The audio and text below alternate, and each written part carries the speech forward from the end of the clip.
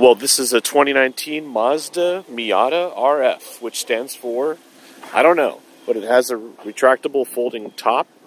That's right there. This is the trunk, and it's a pretty cool car.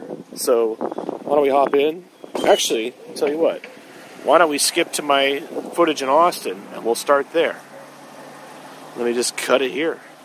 And RF stands for, well, basically it's backwards. It's actually a folding roof. It's more like a power targa, and that's what this is right here. Open this door. Inside we have a great interior. I believe this trim is called the Grand Touring, although it's not a GT because there is no back seat. So take it from me, this is not a Grand Touring vehicle. And actually, I'm going to go over a few things here. Yes, it does have an automatic, and you can get a manual. However, the difference between the manual and the automatic is very important. If you get the manual, you can get an optional package that includes a limited slip rear diff.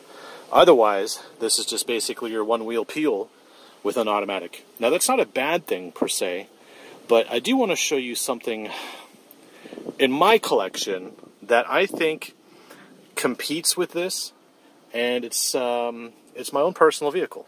So before I get to there, let me get you some of the details in here. We have stitching on this leather. The paint on the exterior and the interior are matched. We have door sills, which I believe this is an optional extra. I also believe that there's an optional extra on the trunk lid. I'll show you that in a second. But we have auto climate control. We have a touch screen. And we have controls here as well for that screen. We have a manual handbrake. You'll see there's a sport button, which is really cool because it allows you to shift at 7,500 RPM basically, rather than the typical 6,000, which the automatic will do on its own. You see Bluetooth integration and voice commands, and we do have a trip computer with a color display here. I mean, it's very modern, very up-to-date, very cool. And from the outside, pretty good looking. Now, you cannot close or open the roof from the remote, but you can control the trunk from the remote. So I'm going to do that right now. This black lip here is a sort of like a lip spoiler. That's an optional extra. They didn't give me a window sticker on this car, which is a little odd. Inside, you'll see a huge trunk. There's obviously no spare tire, so they are going to be run flats. I say there's no spare tire because, well, I believe there isn't. Yeah, I don't think there is. And then we have a manual trunk light, and this is like my age old question is, if you close the fridge, does the light go out? Well, if you have to manually turn this light on or off, if you keep it on and you close the trunk, does that light go out? I don't know. You'll see the trunk here doesn't have any lining on it. It's this kind of exposed wire for a antenna, part of the navigation system. It's this antenna right here. And then we do have this antenna, and keep an eye on this antenna. This one looks very familiar on the next car I'm going to show you. As far as the back of the vehicle, very sporty. And let's see what I have inside. I'm just going to open the garage. Because what this Miata reminds me of is this car right here. This is my car. I don't get to drive it much, but as you can see, pretty sporty, and it's hard to make a choice. Do I want to drive this, or do I want to drive that on a nice sunny day? Well, not on a hot day, I'll tell you that. So this stays in the garage for a long time because it's too damn hot to drive. Just put the top down in 100-degree weather doesn't make sense. But I do want to show you the differences between a 19-year-old Roadster and a modern-day Roadster. So first I'll hop in the BMW. Now in here, obviously it's got some patina. It's 19 years old. There's nothing you can do to make it absolutely perfect. But it does scream performance in here. And it would, because it has an engine from the M3. This is the S52, not the S54, but still a hoot to drive. And so the whole point of getting in here, notice where my knees are in relation to the dash. I have plenty of room in this vehicle to sit. And this is obviously my sitting position. And looking out, there's plenty of visibility. But I feel like I'm sitting in the car. I feel like I'm down low in the car. Let me close the door. And my arm is comfortably on top of the door sill because the doors are nice and low. So the belt line on the vehicle is low. And the dash is a little higher up. You can see it just kind of angles up. But in whole, like, this car feels so damn perfect. So this is the Z3 with an M engine in it, but you could still get a Z3. Now I want to show you some of the old school stuff in here. And that is, let me just get my key out. Number one, it doesn't have keyless entry or remote start or navigation or anything. You just have a key. And the key actually has a built-in light. I guess it's needing a new battery. Yep. But we'll stick the key in here.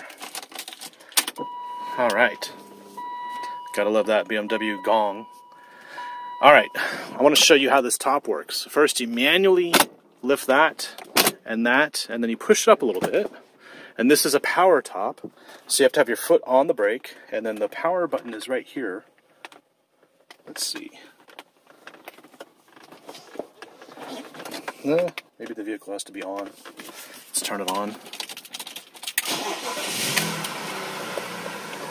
Yeah, it has to be on. So the top goes back and just sits right there, nice and snug, and it's done. And you'll see that the interior cloth is basically exposed to the outside. This is the inside, and it doesn't fold down like the Fiat Spider or the Miata. And then you just put your little sun visors up, and you're good to go. But we have nice touches in here, like full leather on the armrest, door pulls, and the dash.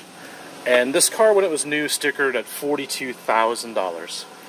So it's a great little car. It's nice and roomy inside, and I'll tell you, it's roomier right now than the Miata. But this is where I want to show you the Miata. The differences are pretty cool. And I've got both cars, so I might as well do it. I'm going to shut this off. I'm going to get out. Take my key. We'll get that later. Alright, let's hop in the Mazda. Yes, I am missing something. This little clip fell off, and I'll get to that one day. But as you can see with the top down, oh yeah. Now for this thing, let's see the comparison here on the roominess. Now keyless entry, keyless start. Now, look at where my knees are. I cannot fit anything in here. And this is with the seat as far back as it can go. There's basically very limited room. So you may feel like modern Roadsters may be safer, and that may be true in a respect. But being so close, I don't think that makes me feel any more comfortable. And then you have to look at the headroom. I don't have much headroom with this hardtop. And with the top down, you'll see how close this pillar is to my head compared to what it is in the BMW. So let's start this up.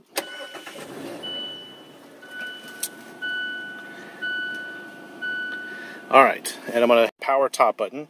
This one you do not release anything, you just press up on the button and you can see the animation there. You can also see this clip undoes itself and the roof does its magic on its own. Very nice. But it's still a Targa, so you kind of get like this Targa roof to it. And now it's done.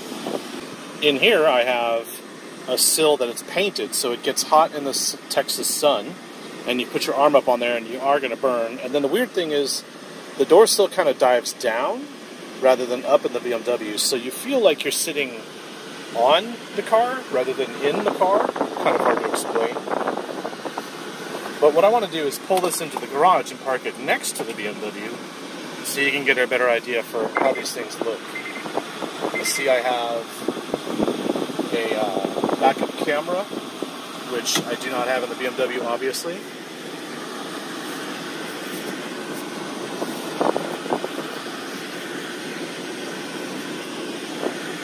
Pulling a tiny car like this into a garage is very easy. I want to line up the A-pillars if I can. I think that looks about right.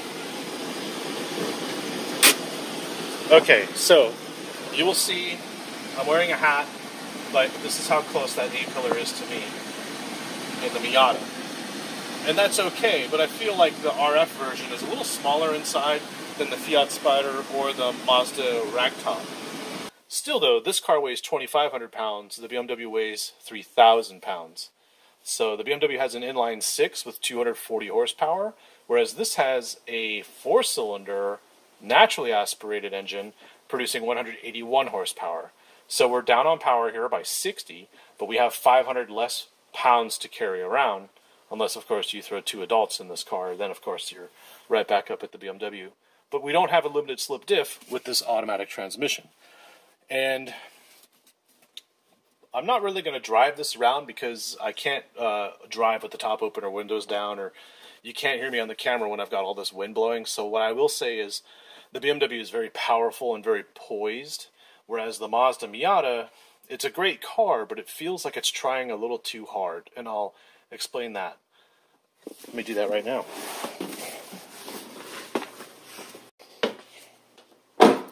So we are on Bridgestone Potenza S001s, and they're 205 4517s.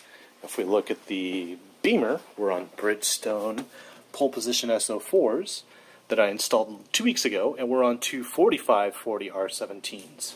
So same wheel size, different, slightly different widths on the treads, and you can see that right there.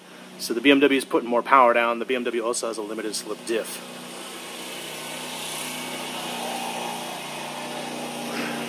So, which one would you rather have? And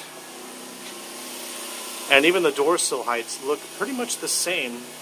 The BMW's a little lower, but on the comfort side, the BMW has it. There's a gardener going by. They're going to start doing the sidewalks and stuff.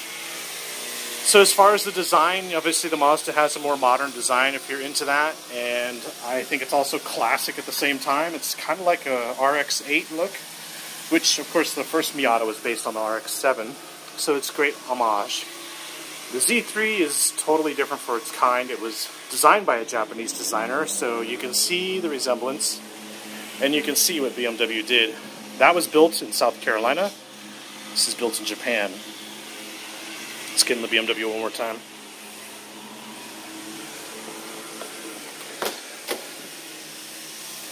So you'll see where the dash is compared to the A-pillar. And you'll see it here. It's kind of in the same position. And the rake on the Mazda is a little steeper than on the BMW. So it's just kind of weird. Like, what you have to do is you have to look at how the seat backs are in relation to the cabin. And if you can't tell, the BMW's got a lot more room in it. And so I'll sit down and show you where my head is with that A-pillar. So you saw originally in there, the A-pillar was like right here. Here in the BMW, it's a good foot. So comparing these two cars on the safety aspect, yes, the Mazda's more modern. Yes, it has more lightweight steel, more technology, more of an update. But this has more space. So to me, I feel like being 6 feet tall and 260 pounds, like this is a comfortable car for me. Whereas the RF, unfortunately, is not comfortable. It's just too cramped. It's hard to get in and out of. Although if it was the standard ragtop, I would definitely say check it out. The biggest problem on this car, though, is this back end. It looks great, but when you're sitting inside, that is a huge blind spot. So you must have the blind spot monitors in the mirrors. In the BMW, you don't have a blind spot. There's just no such thing as a blind spot in this car. I do have roll bars behind me. That's standard on 98s and above. And of course in the Miata, with the hardtop, that is the roll bar. Now let's go back into this mode. Let's put this top up. Let's show you how long that takes. Got to start the car. Of course you put the key in. And this is a manual. So. Alright, we press the button. I don't get any notification here that it's closing, but you'll see it does. Whoops. Yeah, it does that once in a while. So, it flies down. and you have to pull the pin in by moving these handles in. Sometimes it stops up there, but if I haven't driven this car in a long time, the hydraulic pump and everything just sort of comes down with a lot more force. But there you go, it's done. So that didn't take very long at all. I'm going to turn this off. And then let's go ahead and check out the Mazda. Yes, I do have cup holders. They're right here. This is how Germans were with cup holders back in the day. You're better off driving, not enjoying your libations. And there is a glove box on the Z3s. It's very popular for this to sag, so I fixed that by ordering another bar, the same bar, and doubling them up, and now it fits just fine. So I'm happy with that. And of course I have had to fix the subwoofer, so I installed a new subwoofer in the back, and this thing sounds great. It still has a little bit of age to it. You know, you can see it with the condition of some of the leather and stuff, but I'm happy with it. And I'm really happy that the prices on these are going up right now, so that's always fun. I didn't buy it as an investment, though. All I did was buy it to preserve the manual transmission. So when I talk about the Mazda trying too hard, it really comes down to, it is a fun car, don't get me wrong. I'm not knocking it at all. I would definitely like one. Actually, I was going to buy a Fiat Spider just before buying this car. This car just happened to come up on the market, and I thought, I can't pass this up. I've always wanted one of these since I was a kid, so I got this. But I would have had the Fiat Spider. Easy. Very easy. But this doesn't have traction control. This is the last year of this M Roadster without traction control. There is an ASC, which is anti-slip control. That's like off-the-line acceleration, but if you disable that, there's no traction. There's nothing here to save you from going off the road. And with the limited slip diff and all this power and a manual transmission, you're in full control. And there's so much balance, and it's so poised that you can power out and basically save your day by using a good throttle brake balance through corners. Not that you're going to track this every day or do anything, but if you wide open throttle on the freeway like I do and enter into corners like I do, it is fun, and I like doing it. But it's not twitchy. It doesn't try to kill me. The Miata, on the other hand, is a different story. So let me get into that. Oh, let me put the windows up. That's another downside to an older car is I don't have a way to put the windows up with the key. So let's just go ahead and do that. And I'm sorry for the gardeners. Alright, let's go to the Miata. Kind of a tight squeeze here. Woo! Okay. So in the Miata, when the top is down, you have an opening here, and you can go straight through. There is a bit of a buffer, but you can put your hand straight through to the cockpit. So even with the windows down or up, you still get a breeze coming through. Now look how close I am when I get in. Look how close I am to hitting my head. And obviously, if the top was up, I have to contort in all sorts of weird ways, which hasn't been fun. This also has metal pedal caps down there, which are another option. So this car isn't exactly pushing 40 grand. This is like 37 the way it's equipped. But no matter what, you're still going to get this car for less than 42, which is what that cost when it was brand new. In today's money, though, to get that car would be 63 grand, which sounds like a lot for a car that doesn't have nav, doesn't have, well, it does have heated seats, but it doesn't have like a power top that does everything, and it just has a stereo and a manual transmission. No Bluetooth, nothing. Back in the day, those cars were so savage that I had to get it. But here in this car, it's savage in a different way. And that's because it doesn't have a limited slip diff, and it has really narrow tires for the power it has. And it has traction control. So when I say this car tries too hard, I feel like it has a lot of oversteer. And when you start to put your foot down, the traction control steps in, but not until it's actually let the rear end slide out a little bit. So it does give you some fun. However, when you drive this in the morning, and you're not paying attention, or you're in a bit of a hurry, you can't drive this thing in a bit of a hurry like you can drive the BMW in a bit of a hurry. And what I'm saying is, you will get caught out on a corner in this car, and the traction control will remind you that you've been caught out. Whereas in the BMW, it'll just keep pushing and pushing and pushing, and you will never find the limit at 50 miles an hour through a corner. In the Miata, you will find that, and that happens a lot in those Texas U-turns. So I'm here in Austin. What I'm going to do is cut to footage of me driving this car in Dallas, and I'll explain more about what I mean.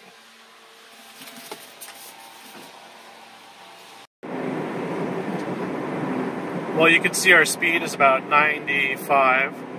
We're averaging 32 mpgs, and we're just heading towards Dallas. And as you can tell by all the noise, this is not really a GT car. Even though I call it a Grand Touring, there's nothing GT about it. It's kind of cramped in here. Very limited space, as you can see. And the suspension's actually decent for any sports car, because it doesn't bottom out, and it's a pretty supple ride for what it is. I mean, there's a little bit of body roll, but you're not going to be tracking this car daily as much as you will just be getting around daily. But it's just beautiful out here. I figured I would get this on camera for you. We're about an hour from Dallas, averaging 32. This kind of reminds me of like a little Cessna airplane. That engine kind of dominates, and we're kind of bouncing around a little bit, but it's not a Grand Tourer in that respect. It is fun. It is fun, though. I'm not going to knock it for that. And even at these speeds, it just seems to be quite capable. I would say, though, it's not on the Grand Touring side of what they say the name of it would be. That's the only misnomer. It's still a decent Miata with a hardtop. Oh look, no sleep till Bucky's.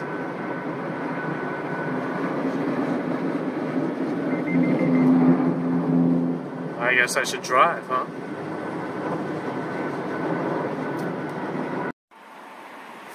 Well, I'm back in Dallas, and I have a little bit of a sore throat going on. This is the price I pay. I go through all of this for you. So just give me 1 second as I get out of the vehicle. I just want to show you this car one more time. It's kind of windy out.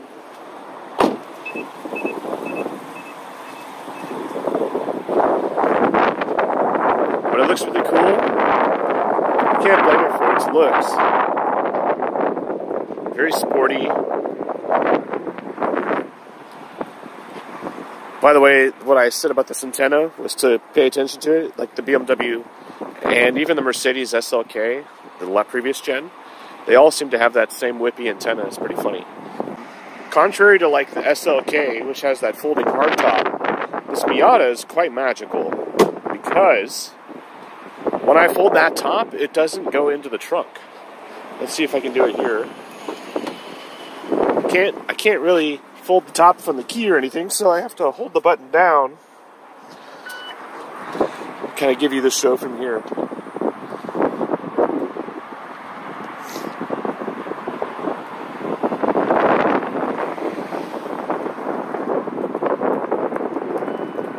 Okay, it's done. So what happens is the window in the back disappears. This is a plexi kind of like flexible windbreaker. And then if you look in the trunk, you still have a trunk. So where'd the top go? The top is right here. So it seems like they sacrificed a little bit of the cabin room to get that top in there. I don't think the folding top ever took up that much room, but I think part of that price you pay is this car has a smaller interior. At least it feels that way. So, let me get my seatbelt on.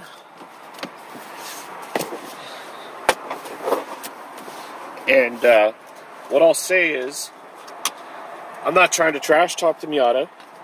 I'm basically trying to say, yeah, it's a great car. It's a sporty car, but it's not a Grand Tourer.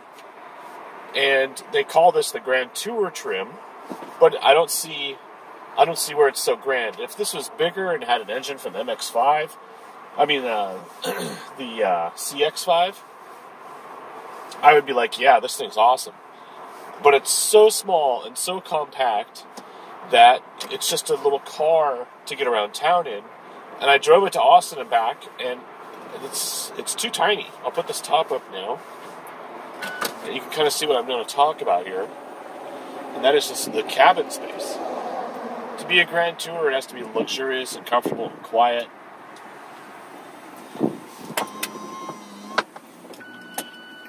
And if you can't tell, I have no headroom in here. My hair is a little spiked up, but it's just normal. And I have no room. So this is a painful way to go on a long trip in. But I endured it for you. I did average 29.3 over 688.4 miles. And it's been decent on the fuel. I don't remember the last time I filled it up, but it's been, I think, one trip to the tank. So that's not bad. However, it's still not a sports car, and that's because it's trying too hard to be one. It's smooth, and there's an automatic, and, it's okay, it's choosing the right gear here and there, but it's trying too hard to be a lightweight sports car, and what they should have done was just made it bigger, add weight, add power, and made it more of a real car. Because the problem is, you can drive around and cruise like this, and you'll be okay. But the moment you want to be in a hurry, you have to drive it like you're in a race, because of the way it takes corners. With these skinny profile tires, which are there obviously to give you an element of fun, it just doesn't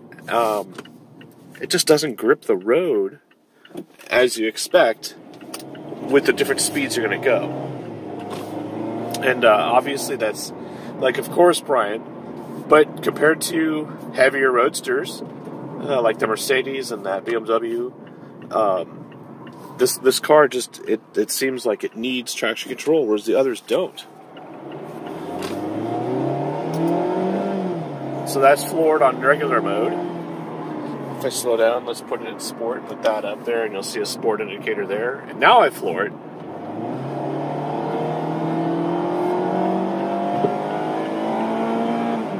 And it winds way up there.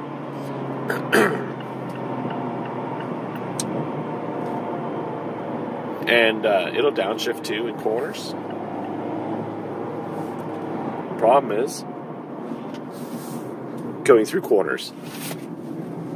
It grips and everything, but because this doesn't have a limited slip diff, the automatic doesn't come with that. It kind of feels like it corners left differently than it corners the right. Let's take that out of sport mode. Okay, so still it's a fun car to drive, and it's very pleasing to look at, but it's just too damn small. And it has plenty of power. They added power. They added things like tilting and telescoping steering wheel adjustment now. That's new for 19 on all Miatas. And at 181 horsepower, this definitely feels more powerful than that Lexus UX I drove, which has the same exact amount of horsepower. Although that car was like 1,000 pounds heavier.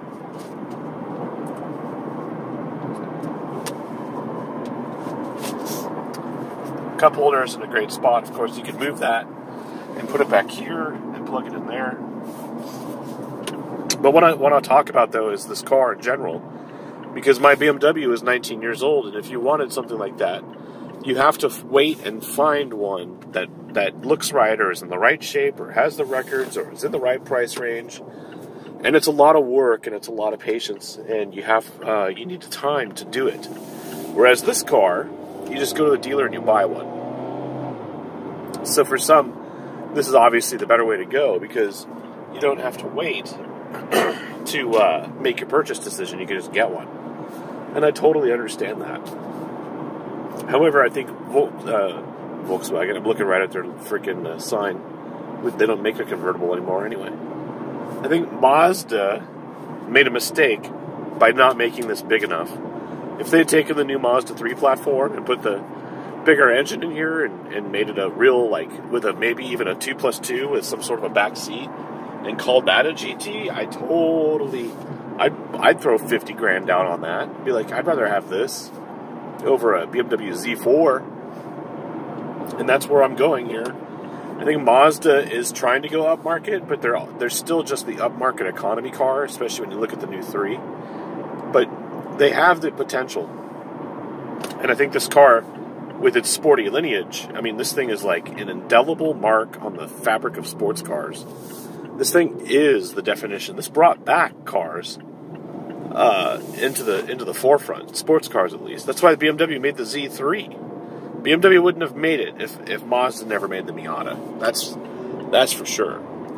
So we owe a lot to the Miata, but I don't really feel like I owe much to the hardtop version, because it's just trying to fill one little aspect of a Mazda buyer, whereas it's not really trying to say, hey, we're Mazda and we can make a grand tour, and we're going to make a good attempt at it. Actually, what I want to do is show you one more thing. Let me just pull in here. Shit, do not enter. Here we go. The tackle shop, because there's no lake near here either. Alright. I want to lower the top and drive for a second, because what you'll find is this back corner here catches all the air. So when you drive along, even with the window up, you hear the air here. And it's really loud and annoying. So I just want you to hear it. On camera, it's going to sound terrible, but just believe me. Oh, the sun. Woo! Ah!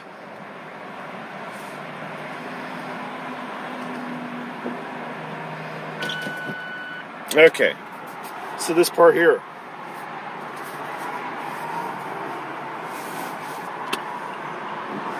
Clear.